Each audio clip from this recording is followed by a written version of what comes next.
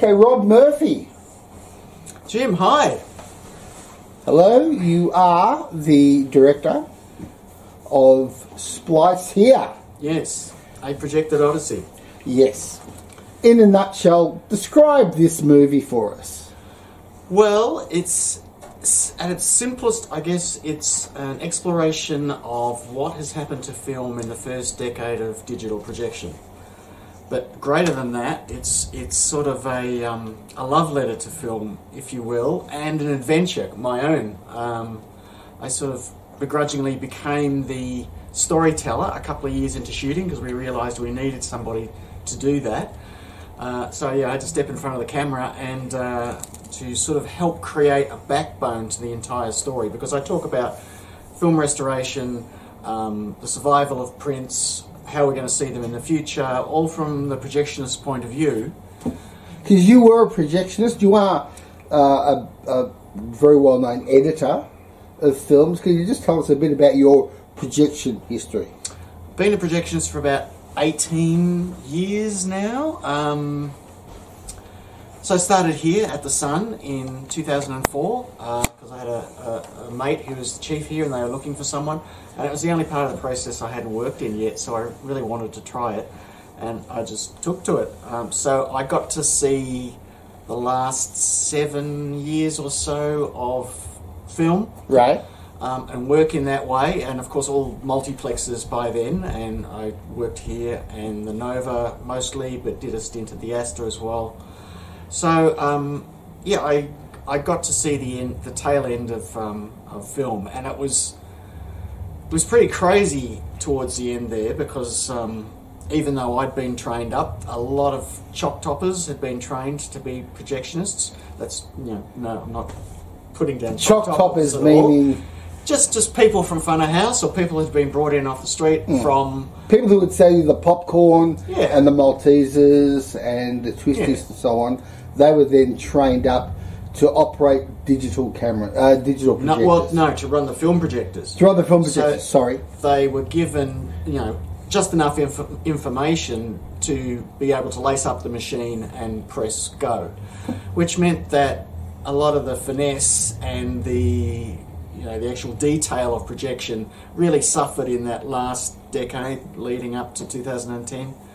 So I did want you to just unpack what it was you were observing with that change to digital, or when you saw these other cinema employees being sort of given minimal training to operate cameras, operate projectors in the cinema as digital was coming in. What were you observing about the change in the culture?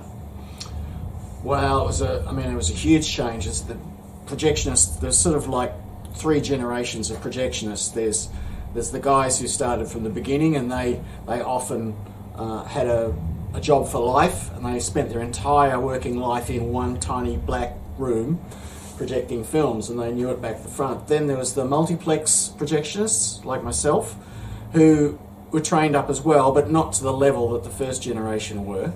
We could do maintenance, we could do some, trouble spotting, but if something really broke down, that would be it. You'd cancel the session.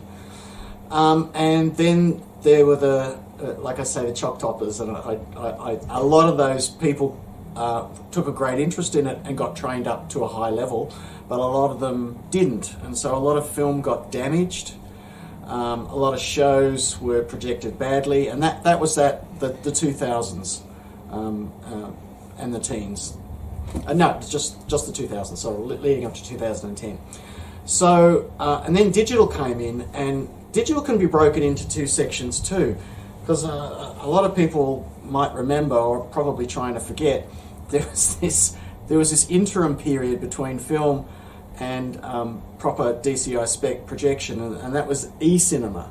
So e-cinema meant, your domestic MP4 or your MOV file, or the things that we use, on our computers. They were being delivered from the distributors, and they weren't mastered properly. The people that were doing them, quite often they were coming from 25 frames a second to 24, and they weren't getting the conversion right, so you're getting skips and jumps and things. and these were being run on data projectors, like domestic data projectors, and so they were constantly breaking down, and the computers were terrible, and the sound wasn't encoded properly, and it was really horrible. And a lot of projectionists voluntarily left the profession at that point because they just hated what they were being made to do. Then proper DCI spec projection came in, which meant that there was a specification that everybody had to run, and we're running DCP packages. So that's digital cinema packages, and these are all, you know, done exactly the same way. They're all locked with keys, and finally we've got a specification that we can work to. But those early days were really rough as well, because the projectors kept breaking down. You'd come into work and suddenly there'd be half the screen would be purple, or it'd be upside down, or it would be completely white or completely blue. And with those, it was just call a technician, because it's a computer. There's no way anybody can be trained up on all of that to be a projectionist. It's very, very specialised. And so that meant there are a lot of bad shows and a lot of lost shows in those first few years. Right. But now we have full-on digital projection in cinemas. We're in our third generation of projectors now. So the first generation were able to do 24 frames per second only. The second, a lot of other specs improved as well. The second set, we can show different frame rates.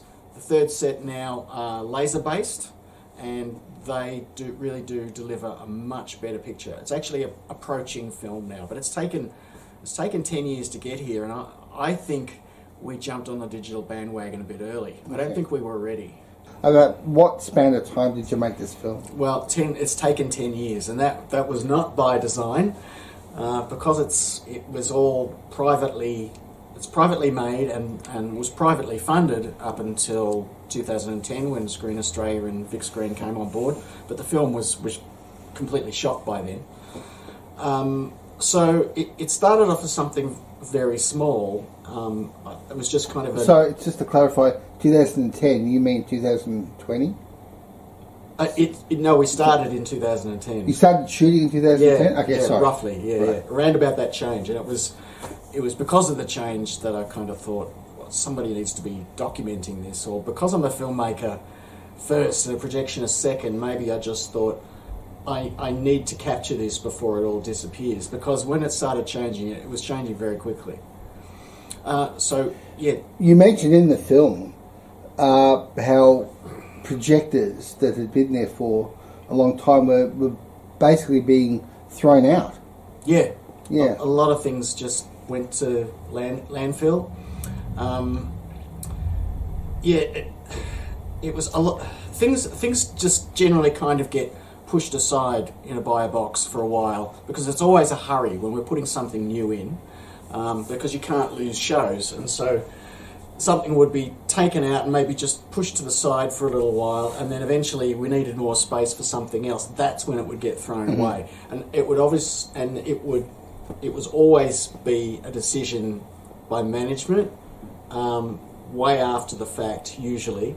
So the projectionists, the people who really cared about the stuff and thought, I need to give this, find a new home, or put it in my garage, or sell it on, or something.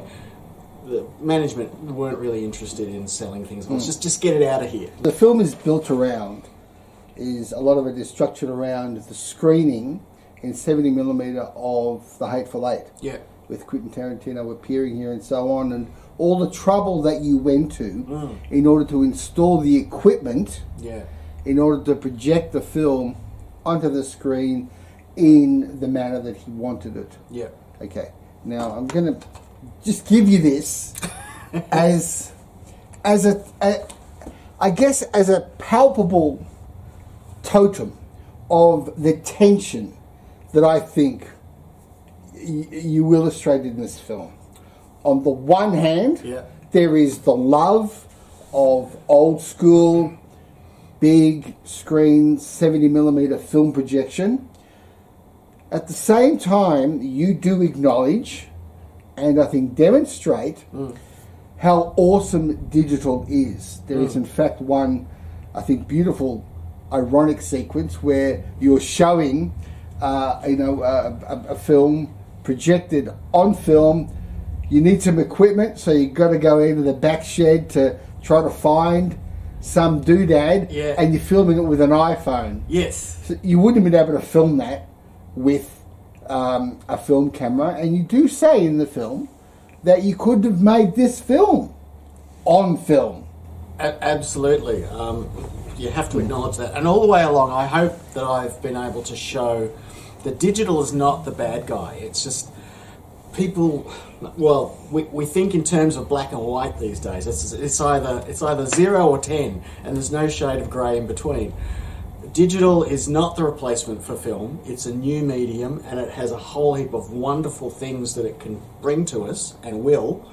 But it won't ever look like film, and it doesn't have to. You know, it's a new medium. With the whole history of recorded storytelling is littered with different formats that lended their own technical look to the story that was recorded on them, and they're as much as a part of the ethos of that film as the story itself. And so to see a something shot on 65 or released in 70 reduced to a 4K digital representation, it's going to look different.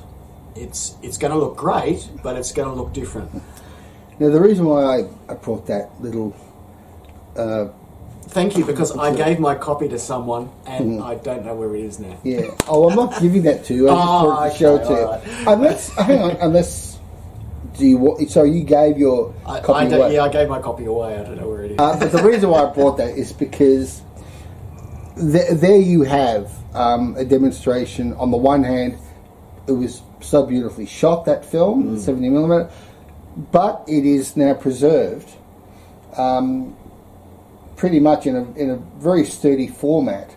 You can watch it anywhere. You can watch it on your computer. You can watch it on a big screen at home.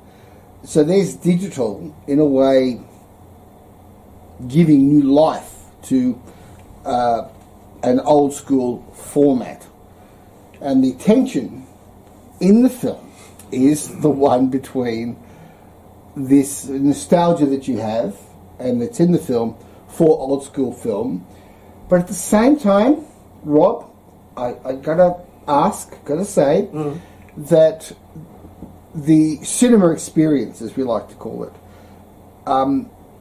is promoted. The myth of the sanctity of the cinema experience, I think, is promoted in your film, because when it's perfect, when it's just you in a big cinema with a big screen with not enough other people to distract you, it is absolutely awesome. Also, when it's a crowded cinema, all totally immersed in a film, that too is without parallel. Yeah. It is incredible. Yeah. At the same time, as we know, the cinema experience can be subject to many compromises. People eating, drinking, babies, undisciplined kids, mobile phones, of course. But at home, you can actually set yourself up to watch a film in near pristine conditions where you have complete control over that. Hateful Eight, for instance, you can project it on your home theatre and see it beautifully mastered. Just sit back, no distractions, watch it on headphones and get the full audio experience as well. But you're not getting the full experience. That's the thing. Yeah, tell us about that. Well, yes, you can get a beautiful reproduction, but it's always going to be a reproduction, and it's dependent on what your television is, whether you have an LCD, whether you have a plasma. Plasmas are a lot better at reproducing the film look. LCDs are terrible at they completely change the way it looks. They'll make a movie look like something shot on video. It's bright and it's colourful and it's beautiful, but it's not authentic. That's right, don't buy a Samsung TV, in other words. So it's all about when people come and see the Hateful Eight, our 70mm print, and it's projected in Ultra Panavision, it's done properly. I've had friends of mine who are my age who caught the end of, the widescreen era, and we know what it's supposed to look like. And they just come up to me afterwards, and one person said, I had no idea it could look like that. And that spoke mountains to me. It's that, okay, we need to preserve this for a couple of reasons, so that people can make the comparison, an informed comparison, because the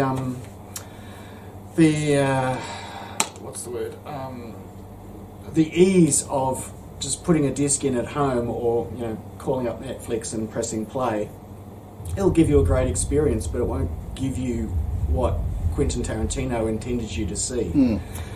Now, this is a serious point about the continued use of film. There are top-tier directors, but there are also, I guess, lower-tier directors. Absolutely. Who want to shoot on film.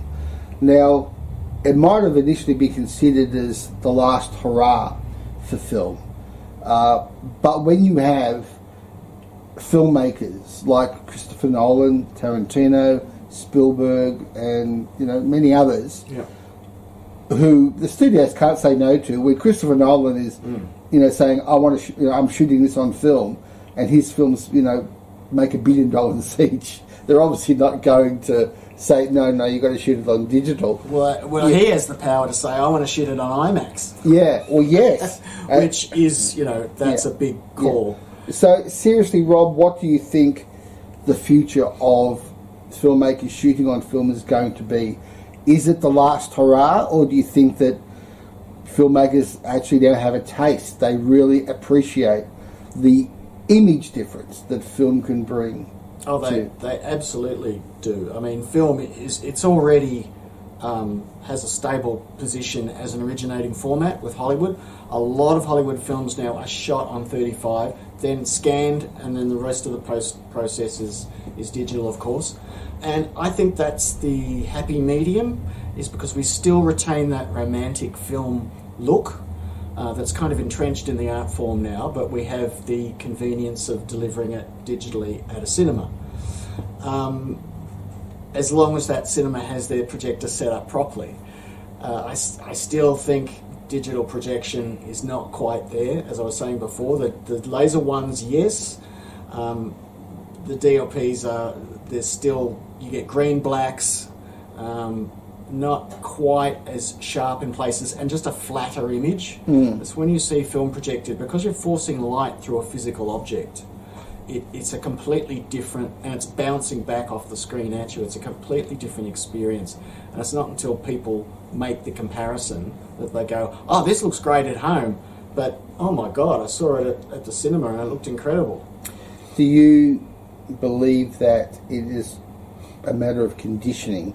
We now have at least 2 generations of young people who have grown up with watching things on their devices and watching things that have been shot on digital, that they are perhaps less conditioned, and perhaps, Rob, even less interested in the difference in image quality. That you, on the one hand, can say, if you shoot it on film, it's got these wonderful organic qualities and it looks better and it looks richer and the image is deeper. And they might say, yeah, well, if I'm watching it on TV on my big screen, that might be the case, but it doesn't really make that much difference to me as a young person, having grown up watching things digitally on devices. What do you think? Definitely. I mean, every generation is conditioned in that way. I think that convenience is a two-bladed sword. Yes, it does make people lazy in terms of wanting to see more. I mean, maybe these people, these generations, they see these digital representations and they're happy with that. They're used to it. That's what they know. But they probably haven't gone out and seen that film presented on film. Now, I'd like to ask you just about the realities of releasing a film in today's market. We are here at the beautiful Sun Theatre in Yarraville, and I greeted you out the front, and as we walked in, you had a nice little sandwich board for your film, because the Sun Theatre is part of the film and it's in the film. Yeah. As we walked past, there was this huge billboard for the new Avatar film. So good luck, kids. What are the realities of releasing an independently made documentary in today's market? If you had to distribute it yourself, it would obviously be harder. I mean, with Potential Films is distributing my film, which is fantastic, and they know how to do that. But it's really difficult. It's really hard to get bums on seats. We've had this perfect storm of mishaps for the cinema industry, being COVID, people changing their viewing habits because they've had to, being stuck at home, and the studios or the distribution chains taking the precedent that they've wanted for so long to remove or drastically shrink the theatrical window. So now it gives people even less incentive to come to the movies, because they know all they have to do is wait for a week, or they can probably see it at the same time on their TV. So, but yeah, people's viewing habits have really changed. And it's look, the other thing is I think that the industry has shifted so far towards tentpole franchises, like the Marvel Universe and all the franchises that are built into that. On one hand, that's the way that they've been combating TV, which can do long-form storytelling, and so we're trying to do long-form storytelling at the movies. So I know why that's happened, but the fact that the studios make a film that has to make $1 billion in its first week or fortnight of release in order to break even, that's not good for them, but it's not good for everybody else either, because that trickle-down effect, these are the only films now that bring the big audiences, like the full cinema audiences. These are the only films that do that now. And I hope that we'll get back to people coming back to the cinema for all kinds of films, but at the moment it means that the exhibitors are also very much dependent on these tentpole films doing really well, and so if they don't, it's this trickle-down effect. It's really tough in the exhibition world at the moment. Yeah, the issue of the window between cinema release and platform release, I think, is central to the change that's happening at the moment and that you're part of, as are a lot of other young filmmakers, in that if something is released in the cinema that's going to be on a platform in 2 or 4 weeks' time, the argument is very strong. Why are you going to pay, to see a film, for a ticket that's going to cost you twice what it costs for a monthly subscription to see a film one time in the cinema? And as a reviewer, I'm part of the problem, because I raise this issue in reviews saying this is a good film, it's very entertaining, but if you wait 4 weeks, you can see it at home as many times as you like on the subscription that you already own. So the decision is yours, but it's a valid challenge, to the ticket buyer and also to the culture. They've got to get back to the convenience is a real it's a real monster, because it's too convenient. People will reach out for that unless they really love seeing the movies properly and immersively, but that's kind of that's the cinephile part of the community, and they're the people that will come back to the movies when COVID drops away, because there's still that in the back of people's minds. Every time there's a flare-up, older moviegoers will stop coming. So that's really hurting us as well. What's been the response to the film? What's been its journey? It's been a brilliant response so far. I couldn't be happier. I mean, getting into MIF for the premiere was just wonderful, and being the home ground, the home game, so to speak, and the Melbourne Festival was just a brilliant experience. People loved it there. We went to Cinefest Oz after that, so I popped over to Perth. People seemed to love it there too. Again, there was the problem of low attendances across all the films. again because of COVID and people's viewing habits. It has been. We took it to Bradford, which is where we shot the epilogue in the film. Took it back there, and that was kind of like the target audience, and yeah, they really loved it. And it's played also at Doc NYC. I wasn't able to go, but that's America's biggest documentary festival, so that was a fantastic opportunity. One of the really haunting parts of the film is when you visit these old movie houses out in the middle of nowhere, and almost frozen in time are these huge projectors in these derelict movie houses that appear to have just been untouched since they were all abandoned and so on. Did you know anything about that before you went out to film them? Had you heard about these almost totemistic projectors out there in the middle of nowhere? Well, not that particular one. There are lots of wonderful coincidences that happened. A group of friends and I went up to, we did the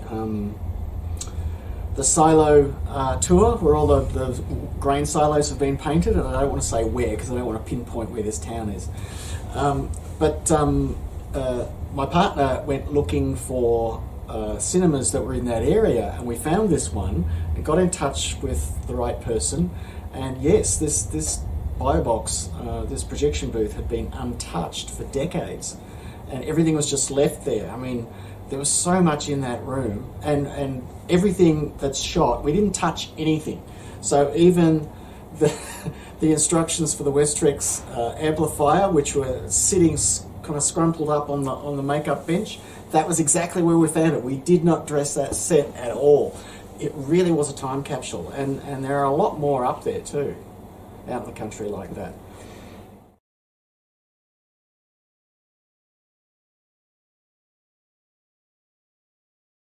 I was speaking to the one lab that we have, which is in Sydney, Neg Lab.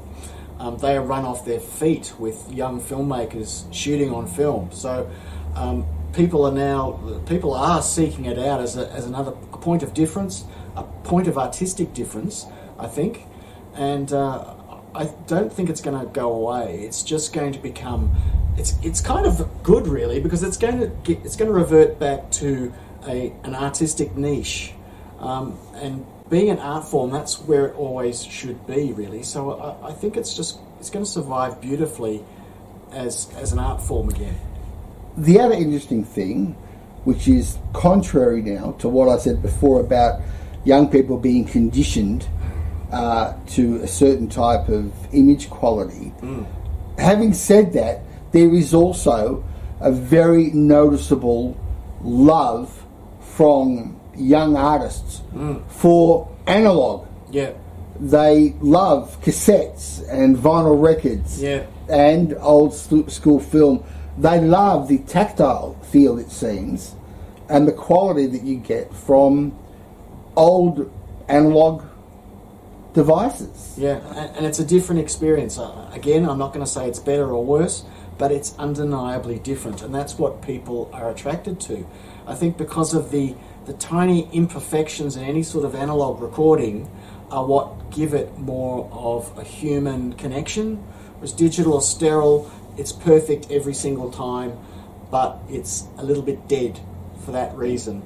Analog is more relatable in some way. Yeah. Look, the other thing, I will tell you one. There's speaking of analog recordings, there's a print. We have one of the few 70mm prints of Pink Floyd's The Wall, still here in Melbourne, and it's gone completely red from vinegar syndrome, unfortunately, but it does have the 6-track magnetic sound. And unlike many other films, Pink Floyd did a separate mix just for these film tracks that was different to the master recording. And if you get to hear The Wall, we still run it from time to time because people come in just to listen to it. It's the most magnificent sound experience you've ever heard on film, on any recording. And it just has that richness and that depth that analog can deliver.